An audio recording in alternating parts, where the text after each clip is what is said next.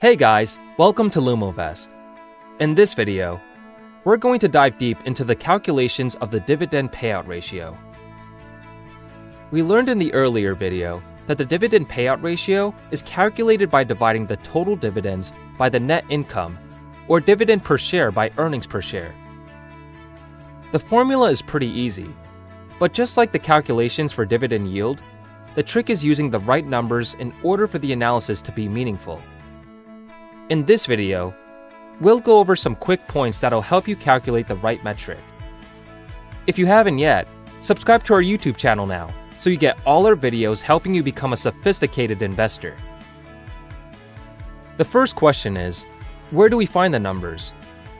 The answer is that we would get these numbers from the company's financial statements. As a reminder, we usually want to look at the dividend metrics on an annualized basis. So we want to look at the annual financial statements, not the quarterly or semi-annual statements. If you don't know how to pull the company's financial statements, you should take the Investor Resources course on our Lumovest website.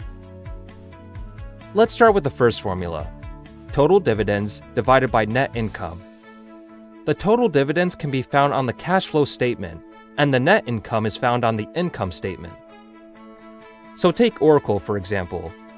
We can see from its cash flow statement that its total dividends paid to shareholders came out to be about $2,631 million in 2017. Its 2017 net income is on the income statement, and it's $9,335 million. So that's a dividend payout ratio of 28.2%. The thing you have to be careful here is that some companies that have preferred stocks will lump the dividends for both preferred and common stocks together into a single line item on the cash flow statement. But if we're analyzing the common stock of a company, we only want to include the dividends paid to the common shareholders. We don't want to include the preferred dividends because common stockholders aren't going to get these money, so including them would distort the numbers. A case in point is Nike. Nike has a preferred stock, and its $1.1 billion of total dividends on the cash flow statement includes the dividends paid to both common and preferred stockholders. If we're evaluating Nike's common stock, we can't use this number because it includes dividend payments that common shareholders won't be entitled to.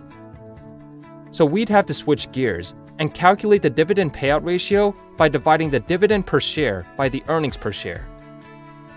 We can find these numbers at the bottom of Nike's income statement.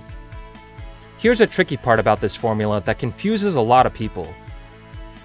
Notice that there's two earnings per share numbers on the income statement, basic and diluted.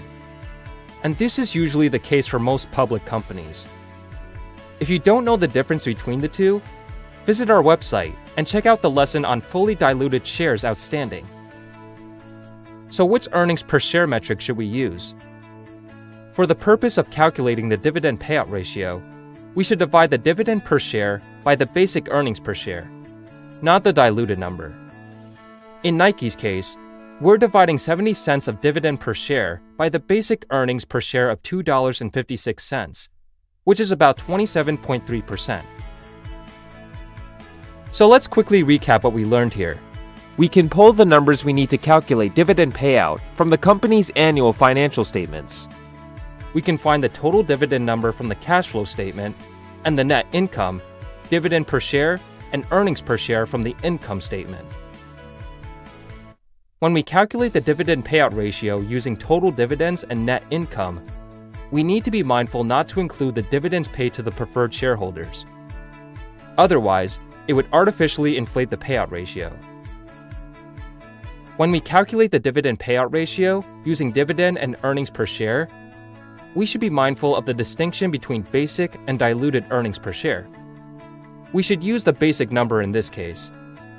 So that's a closer look into the calculations behind dividend payout. Hope you guys found this helpful. Leave a comment below, and remember to subscribe. See you next time.